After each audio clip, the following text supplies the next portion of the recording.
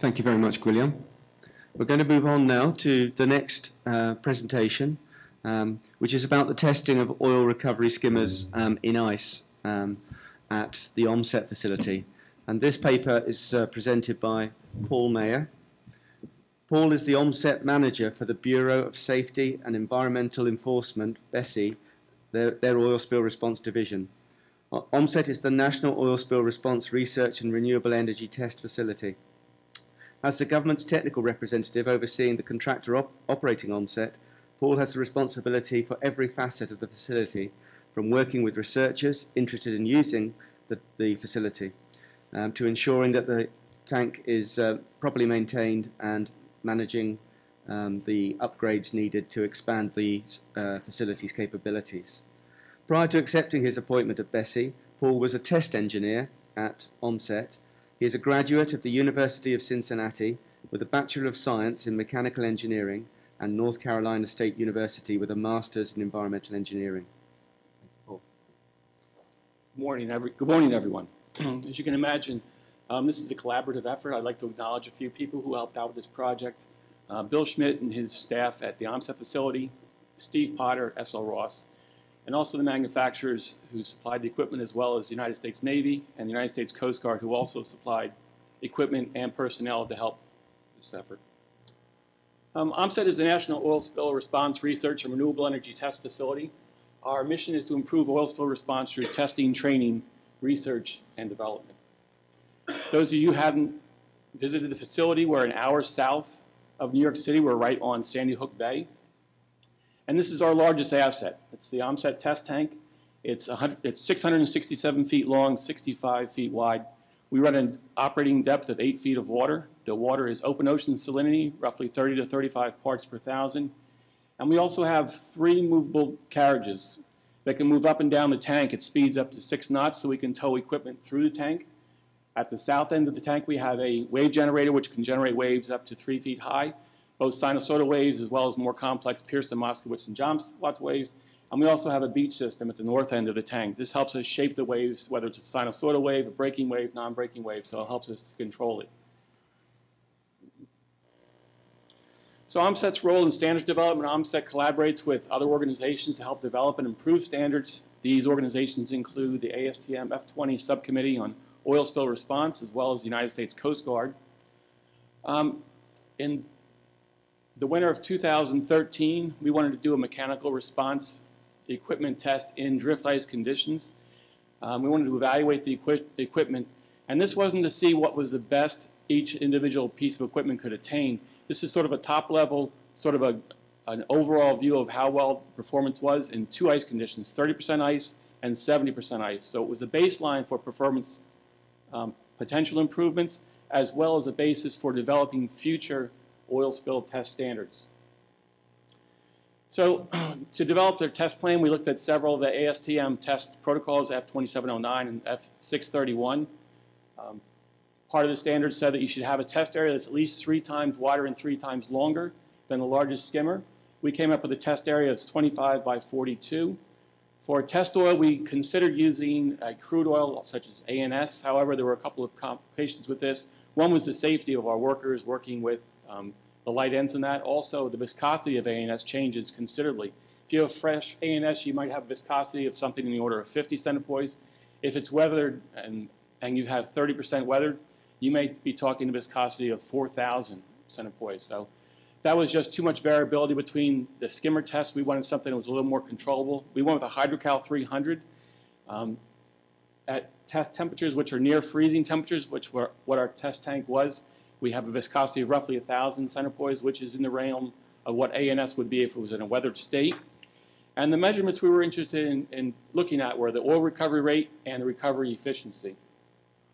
As I mentioned, we looked at 2 different ice concentrations. On the left was a 30% ice concentration. On the right is 70% ice concentration. The reason we picked these 2 particulars is 30% from previous research done by others seems to be the threshold where you start to see the effects of the ice. Below 30%, the skimmers can move within the ice field. The oil flows within the ice flows. Once you reach 70%, however, the ice becomes such an impediment both to skimmer motion and the oil flow that it becomes a significant impediment. So we chose those 2 extremes to test. For an oil thickness layer, we wanted to choose the thinnest oil slick that we could repeat. Now, when oil spills out in the open ocean, it spreads to a very thin layer. The belief is that when it's in an ice field, it can be a thicker layer because the ice is impeding the motion of the oil, and also because the cold temperatures increases the viscosity. The thinnest slick that we thought we could get away with was about a 1-inch layer. We also have wind effects to consider, so we also picked a 1-inch. And then the ideal is that we're going to allow the skimmer to remove roughly 1/3 of the oil that's in that field. At 30% ice concentrations, we have roughly 450 gallons of oil in there, so we're going to try and remove 150 gallons, or at the end of 15 minutes, that's when we call time for the skimmer. What we did was we're going to let the skimmer come up to speed. We're going to collect that into a slop tank, basically. Once we have steady state conditions, we're going to switch over to a collect tank. That's when we're actually going to start our collection time. Again, we're going to run the skimmer until it's recovered 150 gallons. Or the 15 minutes is lapsed, we're going to stop time and go back to the slop tank. What we're going to do is we're going to take initial measurements on how much fluid we've actually recovered. We're going to let it settle for 30 minutes. We're going to decant that free water off, take a second measurement. Then we're going to stir that, take a representative sample, send that to our on-site oil water lab to further analyze that, to give us the water content in the oil. And from those figures, we can determine what the oil recovery rate is and the oil recovery efficiency is. So these are the two figures we're interested in: recovery efficiency and oil recovery rate. Recovery efficiency, of course, is the volume of oil divided by the total volume of fluid multiplied by 100 expressed as a percentage. And oil recovery rate is the volume of pure oil divided by unit time expressed as a flow rate. Now, we looked at 10 different skimmers. Again, to remember, this is not the absolute best that each skimmer can do. We sort of wanted to get a cross-section of what the different kinds of skimmers would do in 30 and 70% ice. The first skimmer was a JBF DIP 400 skimmer. This is the only skimmer that's designed exclusively for advancing conditions. You have to advance roughly at 1 knot to recover oil. One problem we were concerned with this skimmer is that there's no cage in front of the mouth of the skimmer, and we were concerned that oil was going to collect there and inhibit the oil flow to the skimmer. Indeed, this was the case. The second skimmer is the DSME rope mop skimmer. The way this works is you have dangling ropes that rotate down. They go through the oil-water interface. Oil clings to the ropes. They come back up here to this wringer up here. The oil is wrung off, collects in a sump, and then is offloaded to the pump system, to the recovery tanks, rather. The next skimmer is a Lorry Mini floating brush wheel skimmer. The way this works is that it's a wheel with brushes, oil-filled brushes. The brushes rotate through that oil-water interface. Oil adheres to the brushes. It's scraped off into a sump.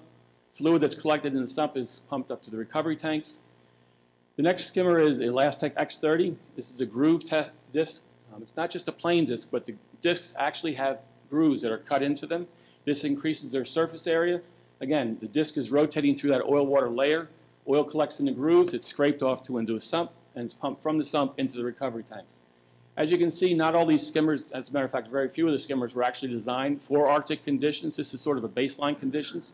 One of the problems that not only the Lastec but other skimmers ran into is that you had ice that brushed up against the discs, and this actually not only impeded the flow of oil to the discs themselves, but it also had a tendency to actually wipe the oil off the discs with brushes or whatever is actually contacting the oil. The next two skimmers were also by Lastec. These are drum skimmers. Again, they're using the groove technology. The drums are rotating through that oil-water interface. Oil is adhering to the drum. It gets scraped off. It's collected into the sump and then pumped up to the oil collection tanks. They brought both a 2-drum and a 4-drum system. The next skimmer is the Limor LRB 150. This is a brush wheel skimmer. Again, we're going to have brushes which are going to rotate through that oil-water interface. What's interesting about this is that you can mount it either on an excavator or on a crane as you would in the ship, and then they're actually going to brush that across the top of the oil to recover oil. Limor also brought their oilophilia brush conveyor belt skimmer. This is brushes on a conveyor belt that are actually rotating through that oil-water interface as well. Again, it's collecting in the sump and being pumped up to the recovery tanks. And the last two skimmers were by DSME. The DSME Helix is basically a weir skimmer, which has a Helix brush adapter, which turns it into a brush skimmer. Again, the brushes are going to rotate through that oil-water interface. And they also brought their DSME Polar Bear skimmer, which is also a brush wheel skimmer. This particular one is designed for Arctic conditions. We did have a very ambitious test schedule. We were going to try and test all 10 skimmers in 2 ice conditions with 1 oil, so that's a lot of tests, in 4 weeks. So it didn't allow a whole lot of time for the manufacturers to really to optimize their skimmers. DSME had a little trouble rigging their polar bear skimmer.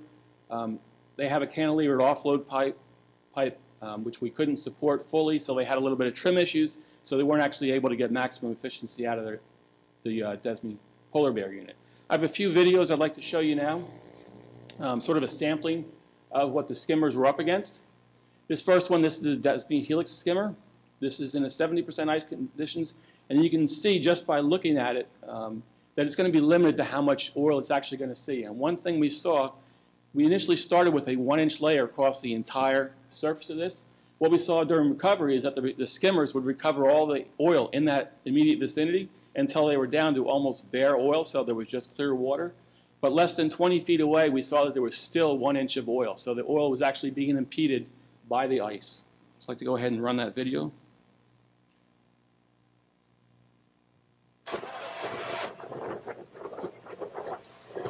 So you can see the brushes are rotating. In a minute, you're going to see the oil collecting in the center portion of that, the sump.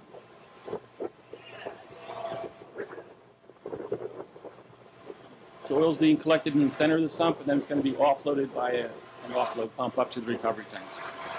The next skimmer I'd like to show you is the rope mop skimmer. This actually worked fairly well in both the 30% and 70% because it didn't have the availability issues that the other skimmers had. The difficulty this skimmer had was that the ropes are so light that if they land on the ice floes, they tend to just rotate on the ice, so you have to sort of move the skimmer around until you actually find oil. Once you actually do find oil, it does actually a pretty good job. This is actually in 70% ice conditions. You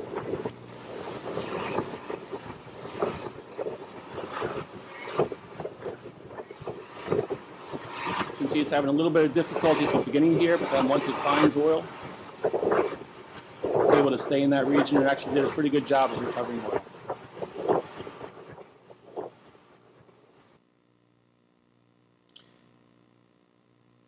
And then the third skimmer, the final skimmer I'd like to show you, this is the Lemoore bucket skimmer. This is going to brush across the oil interface. And one thing to note is that there was definitely a learning curve with this. I'm going to show you the results a little bit later, and you'll see how much better the operator did just after a few runs. So it emphasizes the importance of operator training.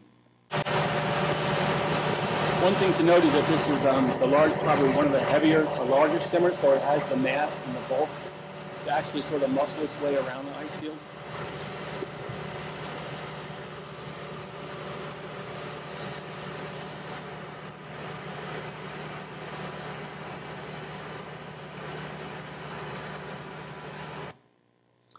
Now I'd like to go into some of the results. Again, that caveat that this wasn't trying to optimize each one of the skimmers. We're just sort of trying to get a first cut for how well the skimmers did in rough conditions. The JVF was that advancing skimmer that we talked about. Again, what we mentioned was this skimmer actually needs forward momentum to actually recover oil. Its target speed is 1 knot. However, we did see during the testing that oil did collect in front of the inlet. The mouth, it did block the flow of oil to it. The first numbers this was tested in 30% ice. The speed was 1 knot. Its oil recovery rate was just under 4 gallons per minute, and it had a very low recovery efficiency as well at that speed. And those conditions, roughly 14%. We backed the speed down from 1 knot down to 0.35 knot. The oil recovery rate, again, dropped to just a little over 1 gallon per minute, primarily because it had so much blockage in front of the inlet. And then we went back up a little bit in speed to try and clear some of the ice. We bumped it up to a 1/2 knot. The recovery rate did go up to almost 9, it went a little over 9 gallons per minute, roughly 28% recovery efficiency. Because of the problems that it had in 30% ice conditions, we decided not to test it in 70%, so it would give us more time to test the other skimmers. Next skimmer is this DSME CMOP that we talked about. In 30% conditions, we saw it roughly between 8 and 9.5 gallons per minute for the oil recovery rate. Its recovery efficiencies in 30% ice were between 70 and 84%. And then once we went to the 70% ice, we saw the recovery rate drop a little bit, drop down into the 6s, between 6.5 and 8. And its recovery efficiency stayed pretty well. It was in 60 and close to 72 recovery efficiency. This was the skimmer that was affected the least by the 70% ice. The next skimmer is that Lorry mini skimmer. This is the brush wheel skimmer. In 30% ice, we saw oil recovery rates from 5 gallons per minute up to 11 gallons per minute. The oil recovery rates were a little bit on the low side. They were 38 to 55%.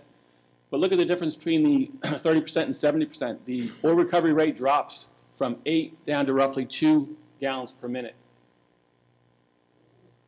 The next skimmer, the X30, did fairly well in the 30% ice coverage, had an oil recovery rate that was in the teens, roughly between 12 and 16 gallons per minute. Fairly high oil recovery rate, between 60 and 80%. That 60% low one was, they were spinning the disc a little bit faster. Once they slowed the disc speed from 35 RPMs down to 26, that improved the recovery efficiency, and they were up in around the 80% realm. But one thing to note is that once we go from the 30% range down to 70%, the recovery rate, as in most of the other skimmer, drops dramatically. It goes from the teens to low teens to 2. Its recovery efficiency still stayed very well. It was 79%. So again, we're seeing the effect of that 70% ice coverage. With the drum skimmers, the Elastec 118, this is a 2-drum groove drum. In 30% ice, we had oil recovery rates which were in the mid-20 range. They were 21 to 25 gallons per minute. Had a fairly high oil recovery rate of 66 to 74%. For the 70% ice, we saw those rates drop by an order of magnitude. So they went from basically 23, 25 gallons per minute down to around 2.6 to 3 gallons per minute. The recovery efficiency did stay fairly high, though, 82 to 91%, but we are seeing the effects of that 70% ice. The Elastec Magnum 100 is the 4-drum. We saw the oil recovery rates from the 38 to 43, and then again, when we went to the 70% ice, it dropped by an order of magnitude to 35 to 3.5.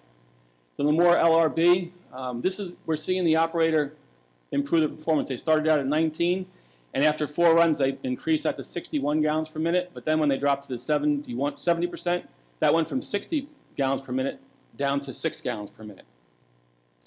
The Lemoore LAM 50, this is a conveyor brush skimmer. Again, we saw the oil recovery rates in the range from 4 to 6, and then when we went to 70% ice, it dropped down to around 2. The Desme Helix, again, we're seeing oil recovery rates in 30% ice running from 27 to 45. When we jump up to 70%, we see those drop by close to an order of magnitude. It drops down to 5. And then Desme Polar Bear, this is the one that had a little difficulty rigging, but they did see oil recovery rates in the realm of 41 gallons a minute. And when we dropped that down to 70, when we increased to 70% ice, that dropped from 41 roughly to 10 gallons per minute. So some conclusions. In 30% ice does interfere with the flow of oil to the skimmer. However, there's no real significant impediment either mechanically or for the oil flow. Once we hit the 70%, though, we did see significant impediment flow to the skimming. We saw dramatically lower rates. This was a little less so for the CMOP, but most of the other skimmers saw dramatically an order of magnitude less at 70%. And some suggestions, if they put debris guards ahead of the active skimming components, this can keep the ice away from the discs and the brushes, which have a tendency to wipe the oil off. Also, the brushes have a tendency to pick up small bits of ice, which ended up in the sump, which has the potential of clogging their pumps. So they might want to put ice guards actually in the sump to act as filters. And it also highlighted the importance of operator training. We saw that the operators with a little bit of experience improved their efficiencies fairly substantially. So that's our presentation today. Thank you very much.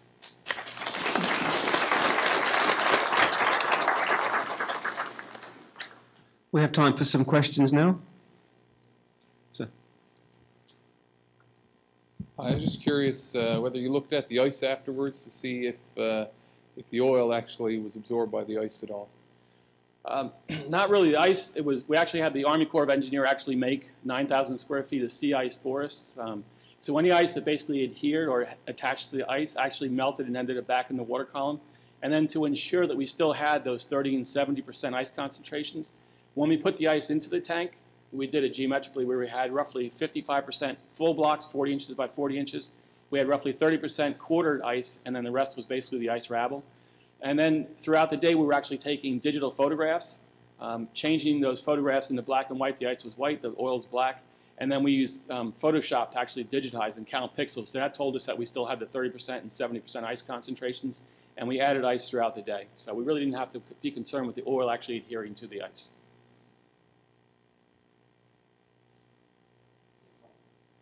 Yes. Hi, Victoria Brajevic Shell. I was just curious if you thought about normalizing this in any way, because it's interesting to see per skimmer recovery, but comparing 2-drum skimmer to 4-drum skimmer, it's kind of not very fair comparison. So is there any way to normalize it per width of the working units or contact length with oil, something that can give a better indication which approach or technology actually works better? Because I think for manufacturers it would be useful to know, do they need bigger drums, wider drums, shorter bristles, things like that? Sure. That's pretty much outside the scope of this. Our main goal was to test as many different kinds of skimmers in a relatively short period of time to sort of get a brief overview of how the skimmers reacted to the different kinds of oils. But that would be a great follow-up test. I think Chris had a question. Hey, Paul. Nice presentation. Hey, I just wanted to ask a question about the rope mop. I know it's probably outside the scope is what I'm expecting to hear, but did anybody try weighting the bottom of the ropes? Like a Like pulley on the downside? Pulley down there to hold it. Just because, I mean, seeing it, it looks like it would get all tied up on top if you got it too buggered up there, but if you put a pulley on the bottom, you could pull it right through. Right. But I don't know if they had the time to do that within your scope. Yeah, we had 10 skimmers in 4 weeks. We thought about actually putting a pulley down there and actually having it going right through the oil, but then we considered that it might actually get wrapped around some of the ice as well, so it's 6 of one, half of the other. We did have one condition actually, which actually did happen, just like you said. The oil actually, the ropes actually did coil up on some of the ice blocks, and we actually did have a couple tangles. So that is again an operator training, so that they don't actually end up in that condition. Any more questions? Right at the back. Right at the back, thank you. Good morning, Lieutenant Joseph with the Gulf Strike Team. Have any of these results been compared to the on-water tests that were done on the Healy earlier? I think it was this year and last year. No, this is published. This has been published in a couple of different publications, available on our website as well, but we haven't done any direct comparisons.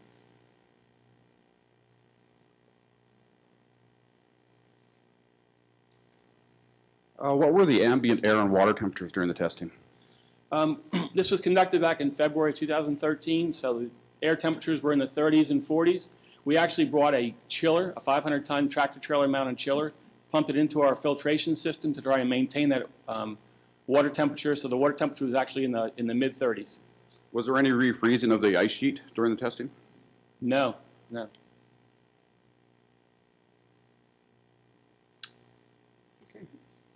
Thank you very much. Thanks very much indeed.